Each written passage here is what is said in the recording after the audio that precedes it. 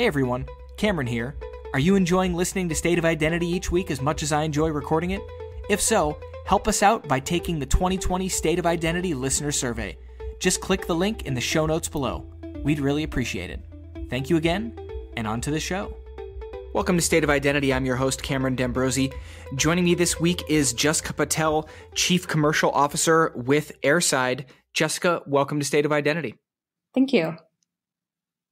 So you have quite the fascinating background that kind of touches on a few layers of digital identity before joining Airside. I always find it instructive for folks to share a little bit of their personal backgrounds and kind of their unique on-ramps to getting into the digital identity space. Would love for you to walk us through what you were up to in your lead up to joining Airside, and then maybe we can dive into what you've built and what the platform does.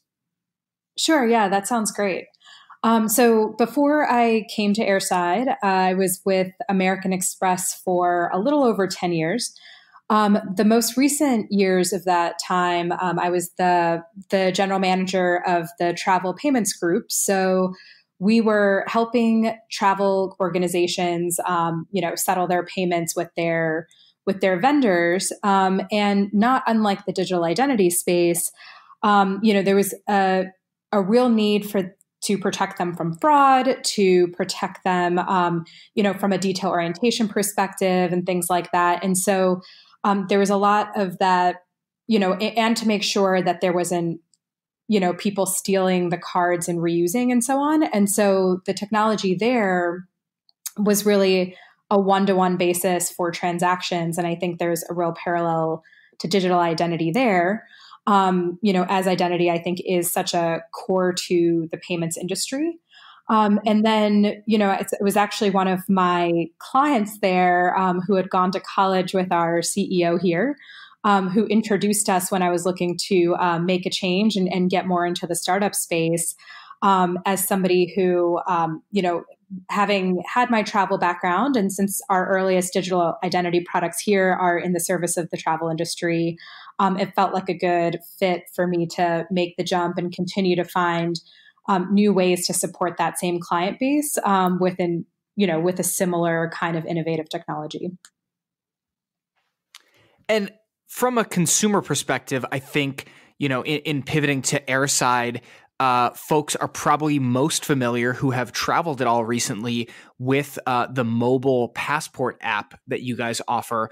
But obviously, there are some other really exciting things that you're working on that you're here to talk about today. Would you mind giving folks just a quick, 10,000 foot overview of what you've built at Airside, and then we can dive a little bit deeper? Yeah, absolutely. So from the earliest days of Mobile Passport, as you said, that's the consumer product that most folks know us for. That product's been out for about 6 years, and in the earliest stages of development there, back where it was really the mentality in the industry to collect as much data as possible, our founders took a really different approach and thought, that kind of sensitive data really belongs to the user. It should be completely in their hands. They should have control over who can access it and when and under what circumstance. And so, interestingly, the earliest architecture of Mobile Passport was really built in a way in which, put the user in control of their own data. And so over time, as we were out there and we developed some of our B2B products, which allow for businesses to kind of quickly onboard customers by capturing their identity information in a secure way and exchanging that information securely. What we found was business customers were coming to us and asking, how we were keeping the information safe, what were the core components of our architecture.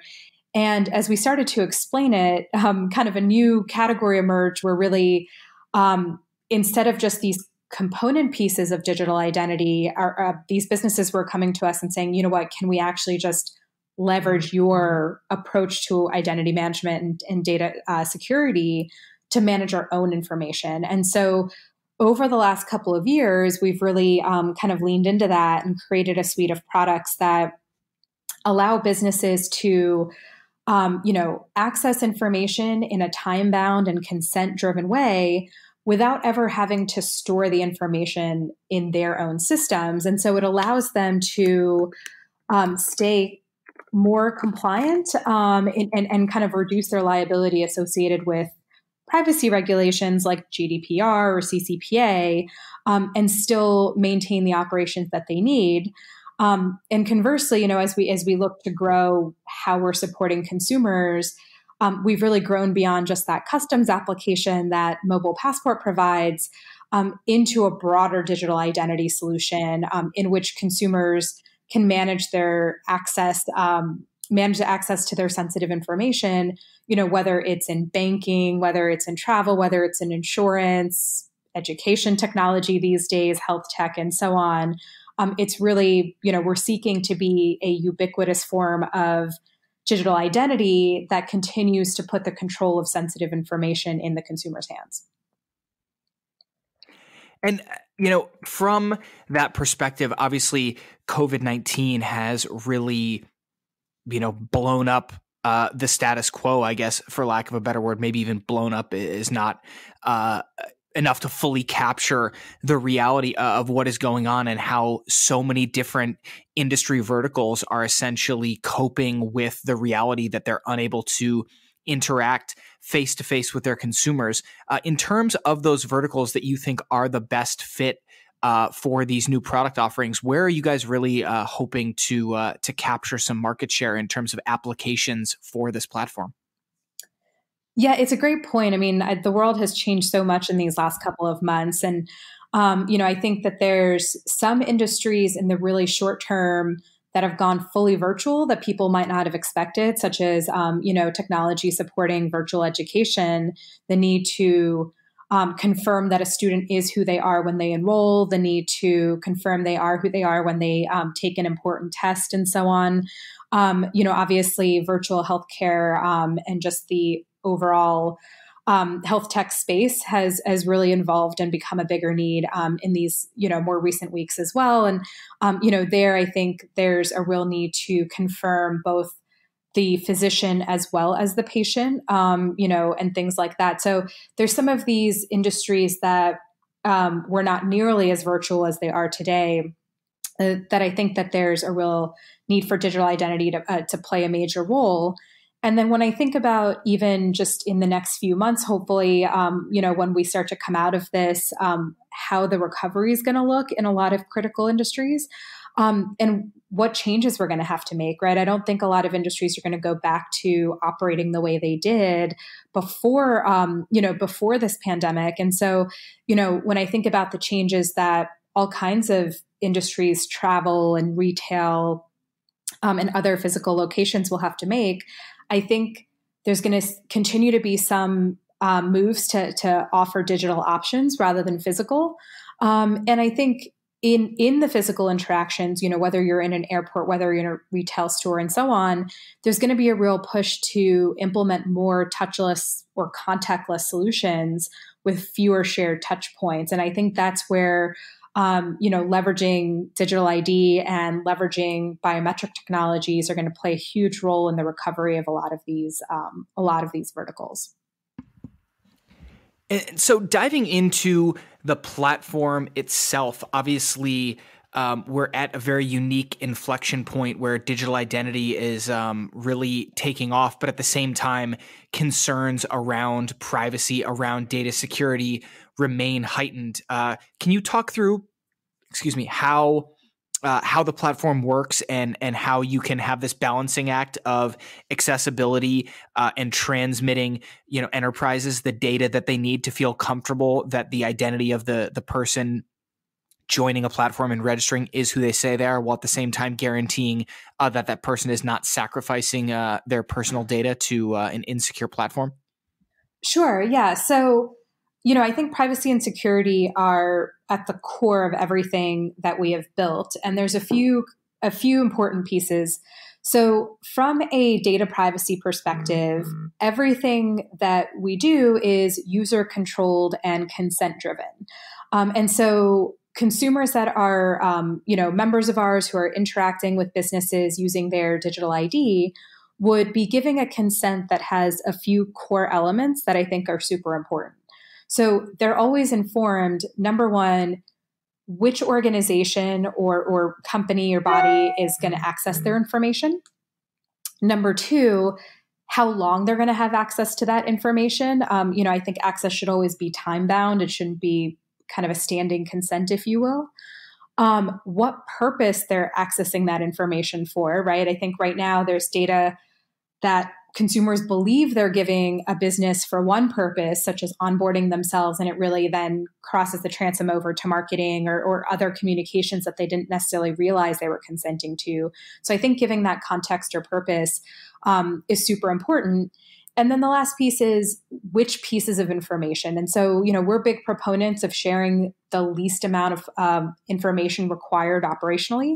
So it's not the case that just because you might have included your passport or included your driver's license in your Airside account, that you necessarily want all of that information being transmitted every time. And so it's the case that the business is able to tell us what is the lowest amount of information they need, and that consumer is then informed transparently when they give that consent of all four of those critical pieces of information.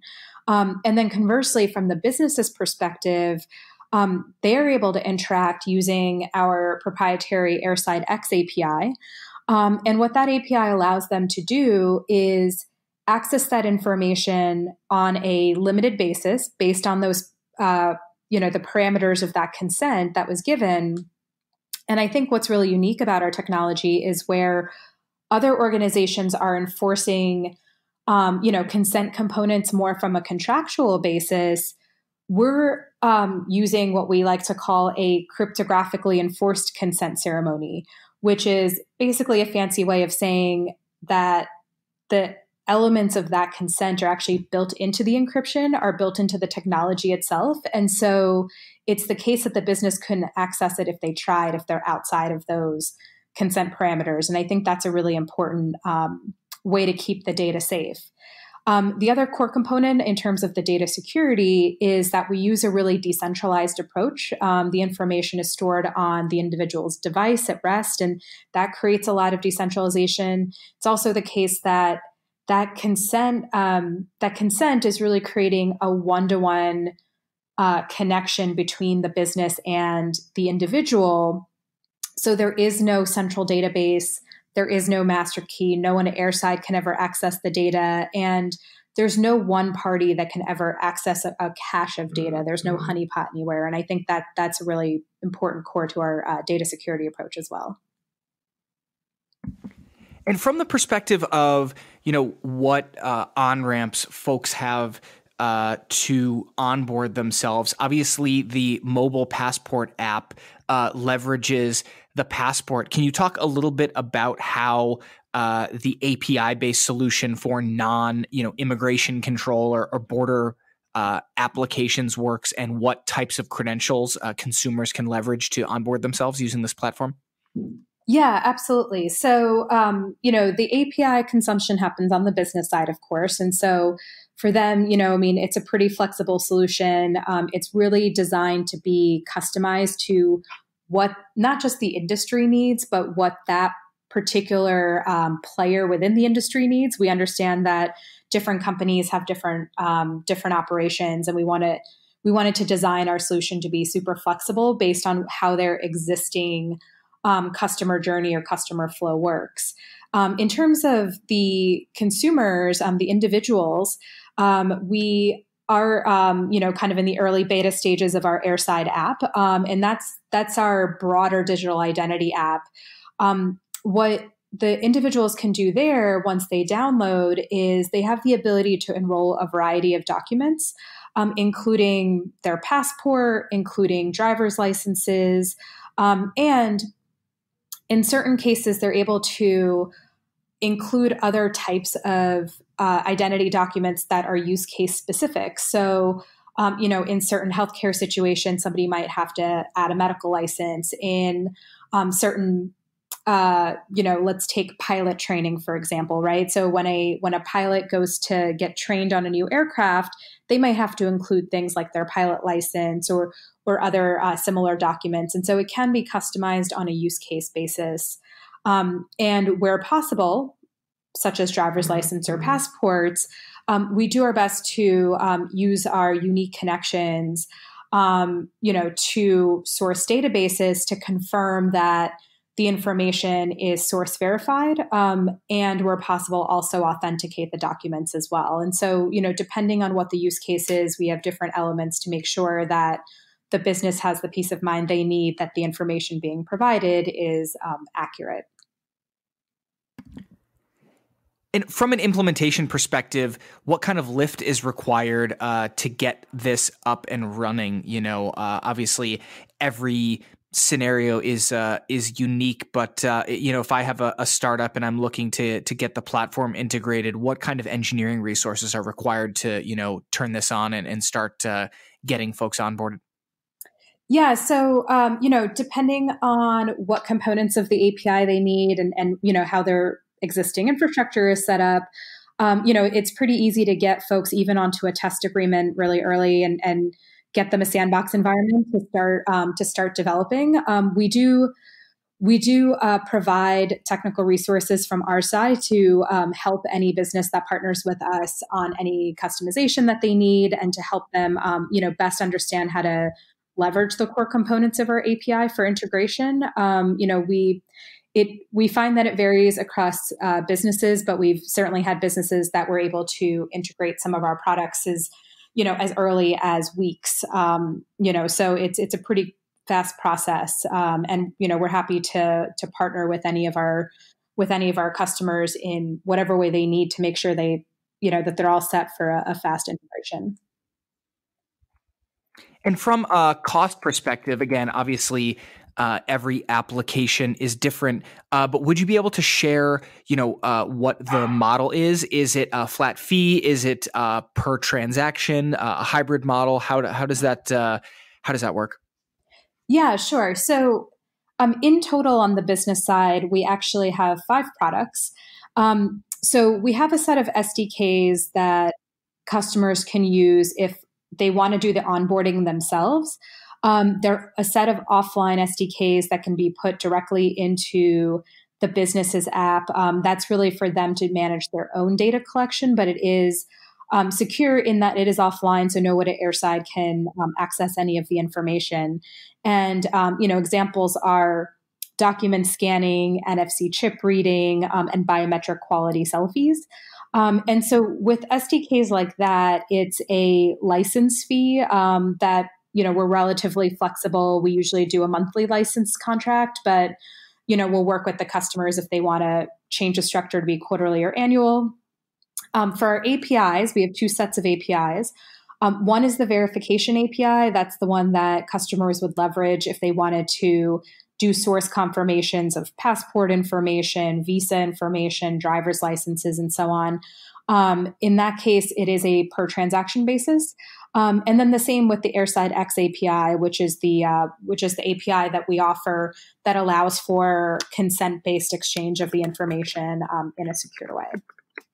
I guess from the inclusion perspective, how are you tackling, folks who maybe don't have access to these documents? Do you have plans in the roadmap to spin up options that don't rely on document-based verification?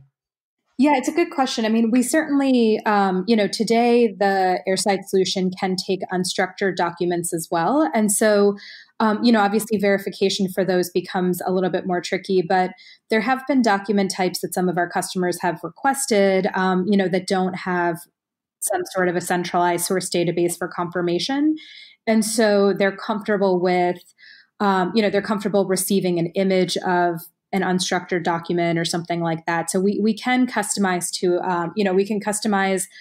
so long as the business is comfortable receiving, an image of an unstructured document.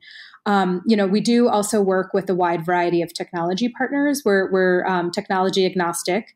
And so we're open to partnerships across the board. And so we do have some technology partners who have physical document readers that can read a wider variety that are not in a standard format. But from a source verification perspective, it is easier for us to work with because we do believe in source verification with standardized document types that would have a source database.